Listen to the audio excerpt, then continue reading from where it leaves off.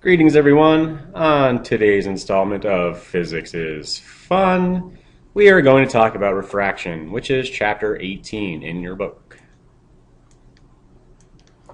And if I can get the slides to advance. So imagine you're on a skateboard heading from the sidewalk towards some grass at an angle. Your front axle is depicted before and after entering the grass. Your right contacts the grass first and slows down, but your left wheel is still moving quickly on the sidewalk.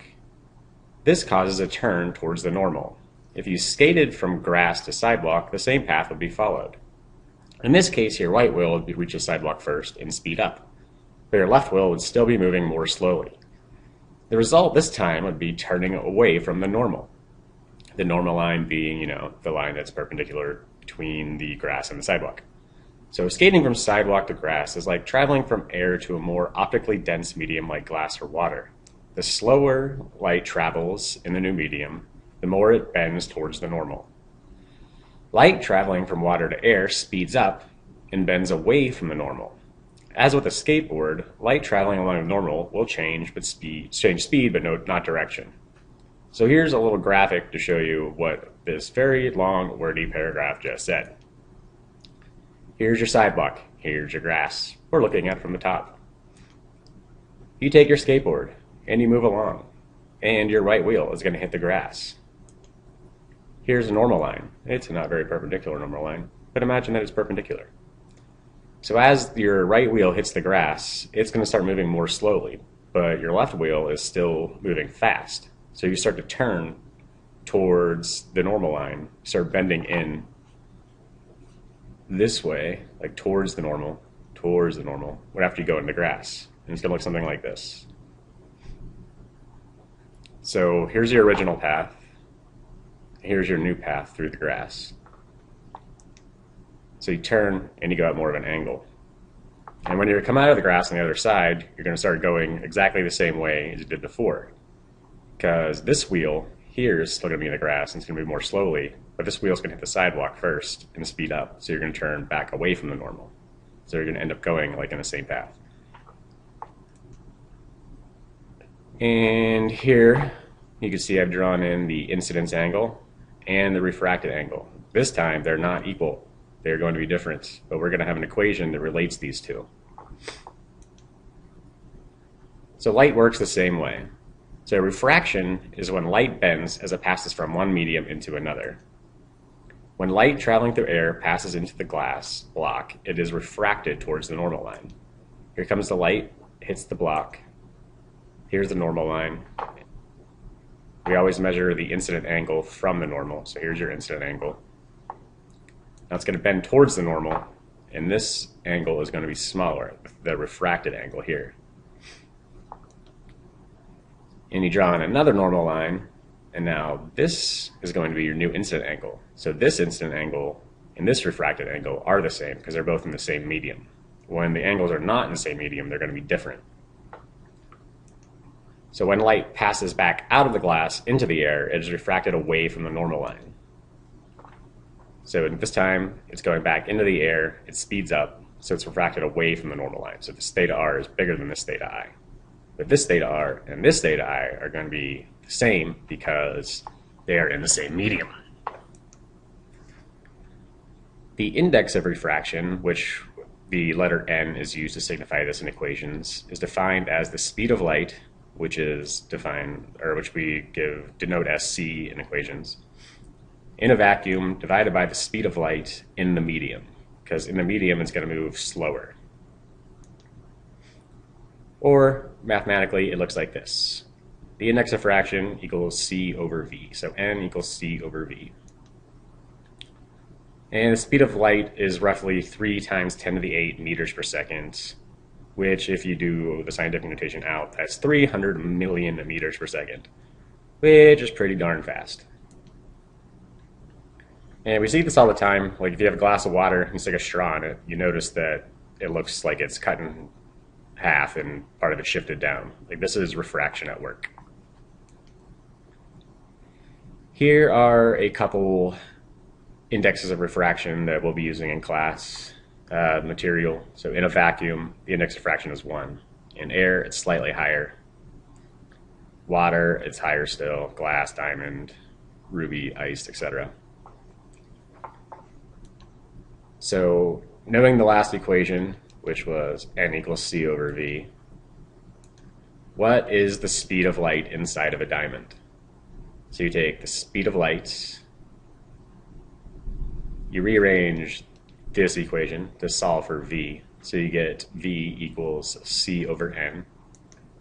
So you do 3 times 10 to the 8 divided by 2.417, and you get 1.24 times 10 to the 8 meters per second.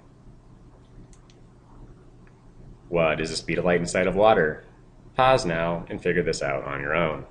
I'll wait for you to pause. And now I'll continue, because I know all of you were diligent and paused and figured this out on your own. So you do the same thing, v equals c over n, speed of light, 3 times 10 to the 8 meters per second, divided by the index of refraction of water. So 3 times 10 to the 8 divided by 1.33, and you get 2.26 times 10 to the 8 meters per second. So as I said, we're going to have an equation that relates the angle of incidence to the angle of refraction, and that is called Snell's law. So Snell's law relates the indices of refraction and of the two media to the directions of propagation in terms of the angles to the normal. Or it just boils down to something like this. Your incidence angle, here's your angle of refraction. Each of these different media, we'll call this air, we'll call this glass for now, has their own special n, which we'll call n1 and n2. And this is Snell's law in a nutshell. I'll give you a prettier one because we don't like using Greek letters, alpha and beta. So here's just another picture depicting that 60 degrees, it enters the glass, you get about 34.5, and when it leaves the glass, it's back to 60 degrees. Same thing for water, 60 degrees to 40.6, and it changes to 60 degrees. So here's Snell's law, the one we'll be using. So Snell's law states that a ray of light bends in such a way that the ratio of the sine of the angle of incidence to the sine of the angle of refraction is constant. So mathematically, it looks like this. The index of refraction of the incident media, which, in the last picture was air, times the sine of the the sine of the angle of incidence equals the index of refraction in the media that we're transferring the light to times the sine of the angle of refraction. So here, Ni is the index of refraction in the original medium, and Nr is the index in the medium the light enters. Theta I and theta R are the angles of incidence refraction, respectively. And this is a picture of Snell with a weird first name. So goal, here's a problem for you. Find the angular displacement of the ray after having passed through the prism. So hence, find the first angle of refraction using Snell's law. So we have a ray coming in, it's hitting the glass, and then it's going down here. I give you the indexes of refraction for both of these. The index of refraction of air is 1, in glass it's 1.5. So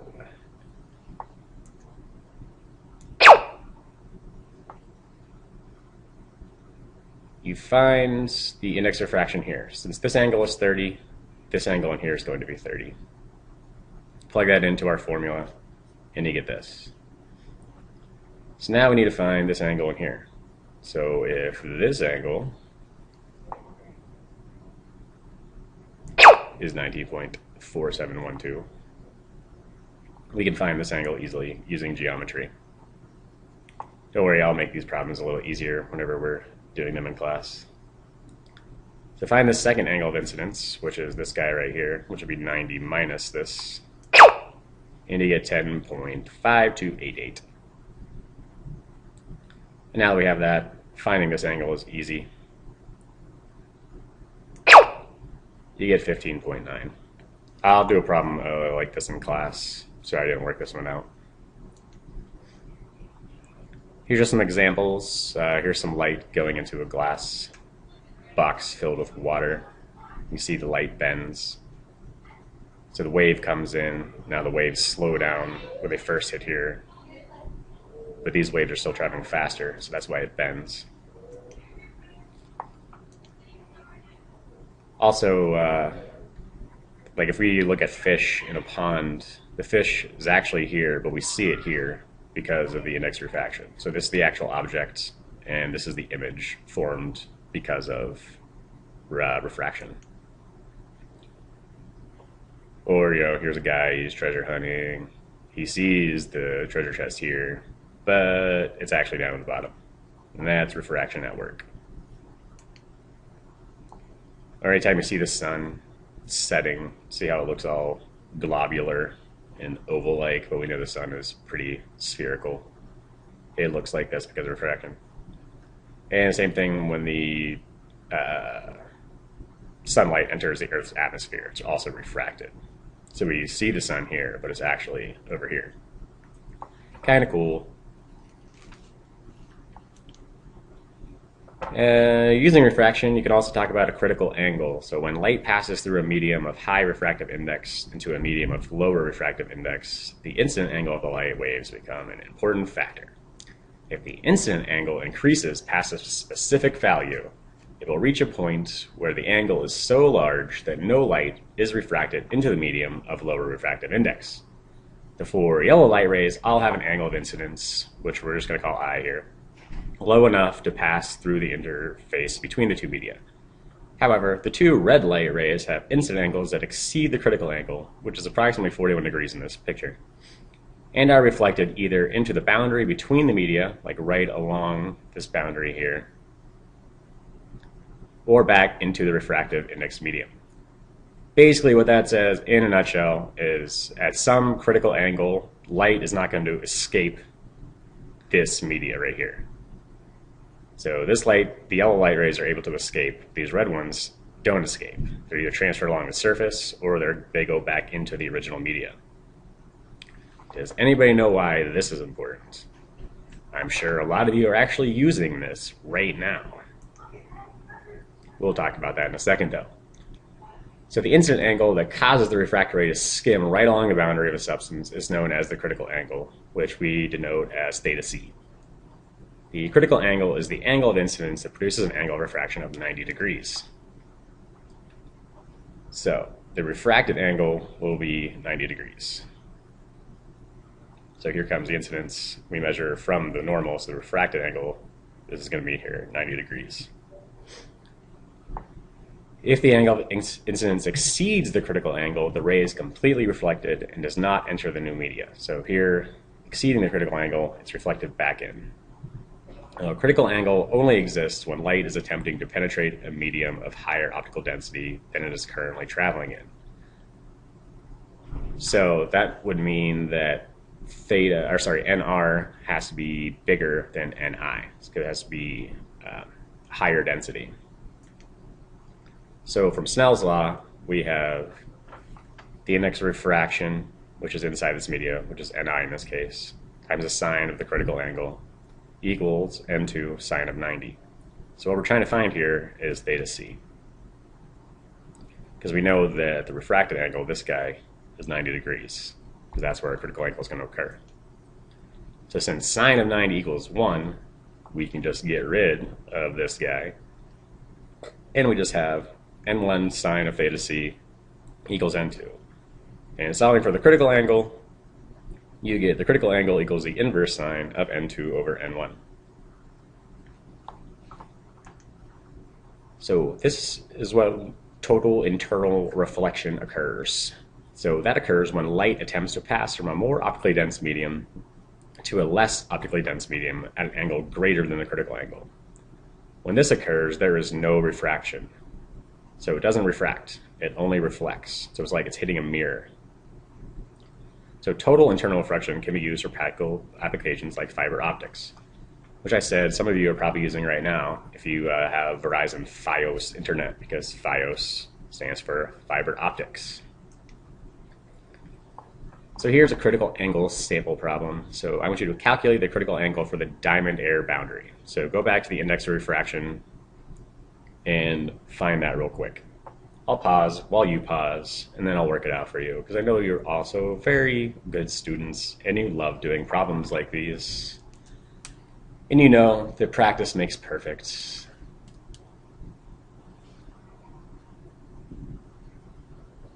So now that you've calculated the critical angle, I will calculate it for you. So we take our formula, theta c equals the inverse sine of nr over ni, or n2 over ni. R in this case is 1 because it's the air. Rni is 2.42 because it's diamond. You plug that into your handy-dandy calculator, because who likes to do inverse sines in their head? And you get 24.4 degrees. So anytime this angle in here is greater than 24.4 degrees, you're going to get total internal reflection. So here's some stuff on fiber optics. Fiber optic lines are strands of glass or transparent fibers that allow the transmission of light and digital information over long distances. They are used for the telephone system, cable TV, the internet, medical imaging, and mechanical engineering inspection. Optical fibers have many advantages over copper wires. They are cheaper, they are thinner, they are lighter, and they are more flexible. They don't burn, since they use light signals instead of electrical signals. They don't get all hot and melt and shit. So light signals from one fiber do not interfere with signals in nearby fibers, which means clearer TV reception or phone conversations. So fiber optics are often long strands of very pure glass. They are very thin, about the size of a human hair. Hundreds of thousands of them are arranged in bundles or optical cables that can transmit light greater distances. There are three main parts to an optical fiber. First, you have the core. It's the thin glass center where light travels, this guy in here. You have the cladding, sounds like a Scottish war implement, which is optical material with a lower index of refraction than the core that surrounds the core that reflects light back into the core. So it doesn't, it's just going to reflect the light that wants to leave the core and push it back into the core so it all bounces inside. Then you have this buffer coating. It's a plastic coating on the outside of an optical fiber to protect it from damage, because, you know, glass is kind of brittle, so you need something to protect it. So here's a little schematic of how it works. Light travels through the core of a fiber optic by continually reflecting off the cladding. Due to total internal reflection, the cladding does not absorb any of the light, allowing the light to travel over great distances. Some of the light signal will degrade over time due to impurities in the glass. So here comes the light. It just bounces all off this cladding through the glass and makes your internet work. There are two types of optical fibers. There are single mode fibers that transmit one signal per fiber, which is used in cable and TV, and multi-mode fibers that transmit multiple signals per fiber, and that's used in your computers. And here's an actual picture of some internal reflection. Pretty neat. I can probably do this in class for you too, though it's pretty bright in there. So the following picture shows the total reflection of light inside the glass block. The light enters the glass block from the lower right and travels in a zigzag way inside the glass block by total reflection. And I'm sure you guys have seen these, like if you go to Spencer's or something, like all these little glass things with the light at the end, like those are actually fiber optic tubes. And that's how they work too, just bouncing the light off the inside. You can actually like see the image of something through an optical fiber, even though like the optical fiber might bend. Here's a little bee, and we can see the bee's face. And that's it. We'll do some problems in class. Thank you for watching. See you guys later.